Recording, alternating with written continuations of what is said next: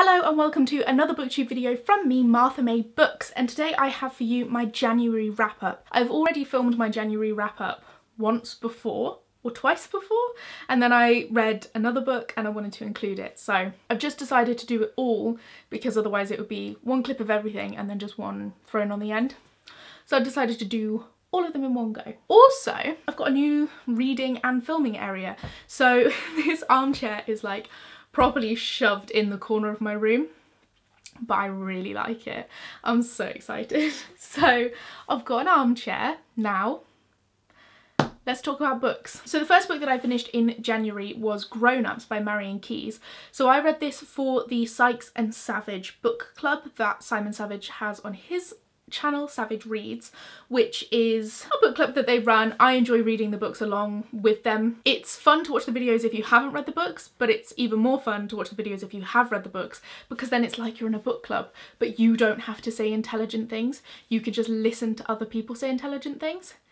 It's a good time. I have started, if I can get the book from the online library, I have started reading along with the Sykes and Savage book club. And the book for January or maybe February, I'm not really sure, the live show's still not come out, at least not the live show.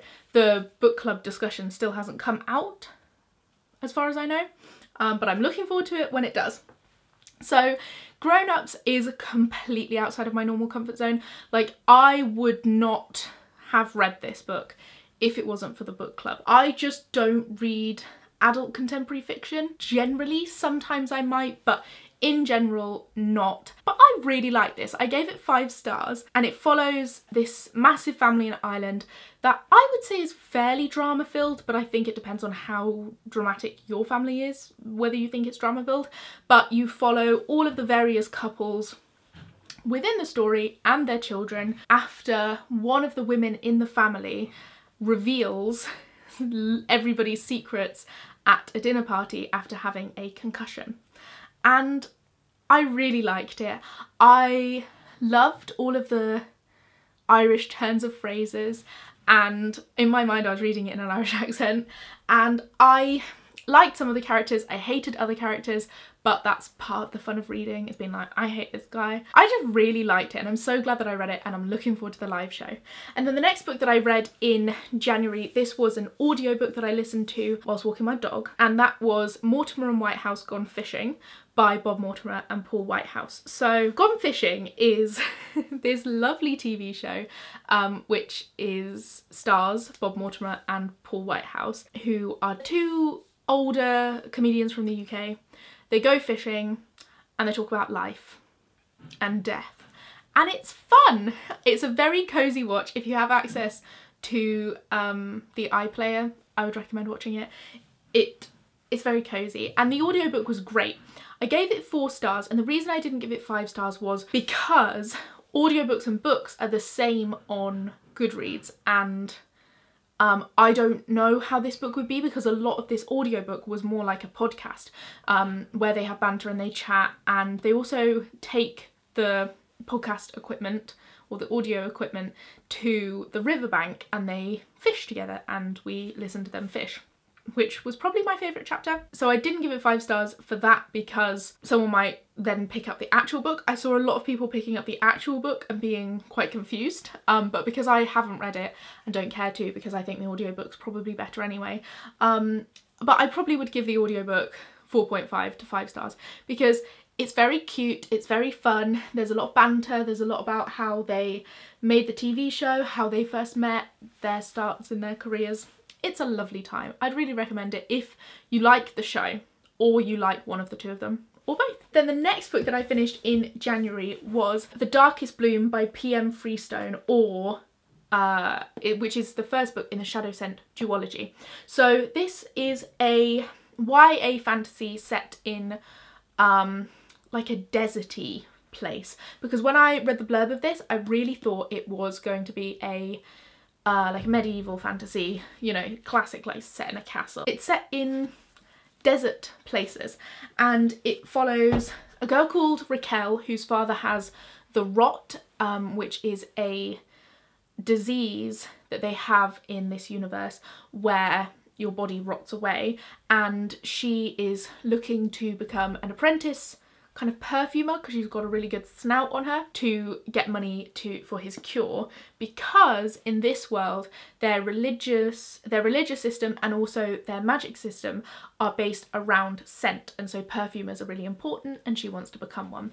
And then we also follow Ash, who is the bodyguard to a prince and is great. I like them both. Okay, so then they end up meeting up and pairing together for a quest that they have joint interest in completing, and the quest is hunting for a cure, and they go from place to place to place to place gathering ingredients for the cure, which I like as a story because it's kind of predictable. There's like a riddle that they have to figure out, which is quite fun, and this is super fast-paced. Like, I haven't read a lot of YA fantasy in recent years. I've read a lot more adult fantasy. I completely forgot how fast-paced they are, but I feel like this is fast-paced even for a YA fantasy, because at the start of the book she goes in for this like perfume apprentice trial, right? So my assumption was like, okay, this book, because I didn't realise it was a duology, I thought it could be part of a larger series, this book is going to be her being a perfumer apprentice. And then it's like, oh, no, okay, we're done with that plot. So this book's going to be her being an apprentice to this person. Oh, we're done with that plot. And like, you just jump from plot to plot. But it's not a bad thing, especially because I was reading The Fellowship of the Ring at the same time as reading this. And so it was really nice to just have something fast paced where a lot happened. I think I read like 200 pages of this in a day because I was just excited that I could understand it without really having to try. I really enjoyed this. And then the final book that I finished, I've already spoken about it, in January, was The Fellowship of the Ring. So this is my big bind up of the whole series. The Fellowship of the Ring. This was a reread for me. I read this the first time I was probably 17, maybe 16. I reread it last month. I gave it 4 stars, but to be honest, I don't know what I rate this. I liked it when I could understand what was happening. I skipped most of the songs because I cannot be reading like 2 pages of poems about elves and orcs and things.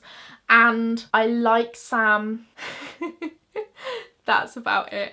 I enjoyed this, but it definitely was difficult for me to get through, and I ended up going for the audiobook and listening to that while I walked because I kept falling asleep whilst I was reading this. No, sorry, I just remembered saying this on BookTube and I was like, wait, have I already put my wrap-up out? No, I said it in my February TBR. I kept falling asleep while I was reading this, and I ended up just having to listen to the audiobook because I was not getting through it otherwise because I would just be asleep. I like it. It's a very cute story. It's definitely more fun. I found this wonderful audiobook of like an old man reading it, and that is fun, except I do still have to skip the songs. I just cannot with the songs. I think it's lovely that Tolkien wrote all of these songs, and I think that's great, and it would have been so fun as a child to have these as your bedtime stories and have the person reading them to you like dance around the room and sing a song. That would have been fun. But when I'm like already falling asleep, I don't need 4 pages of poems about elves. There's that. But I did have to keep skipping the songs as well, just because like some of them would play for like 2 minutes. I'm like, I haven't got time to be listening to this. But what I'm saying is, I think I liked it. But there was another thing I realised I don't really love in fantasy. Even though I just said I really liked it in this book, generally I don't love a journey in fantasy. I quite like the political intrigue, all of the court situations, or some kind of mystery, you know, the betrayals and all of that. I like the kind of political side of fantasy, and then like it's fun because there's dragons or elves and stuff like that. It makes it more fun than just a standard history about politics, because that is boring. But I don't love reading about people walking.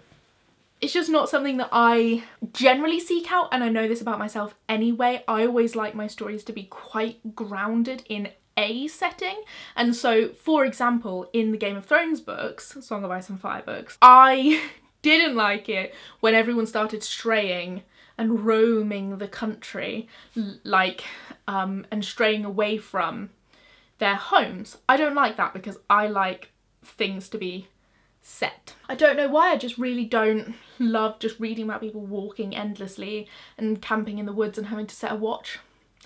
So I'm gonna have loads of fun with the rest of the series because that's what happens. So anyway, that's that book. A bit of rambling about Lord of the Rings. I feel like most people know what it's about. If you don't, I'll give you a little recap. Basically, Frodo's uncle, stole a ring that now Frodo has to sort out his mess. And that's the story. And when you're as sleepy as I am as a person, reading The Lord of the Rings isn't the best choice. And those are all of the books that I read in January. I didn't have a great reading month in terms of quantity, but all of these books I rated 4 stars, apart from Grown Ups, which I rated 5 stars.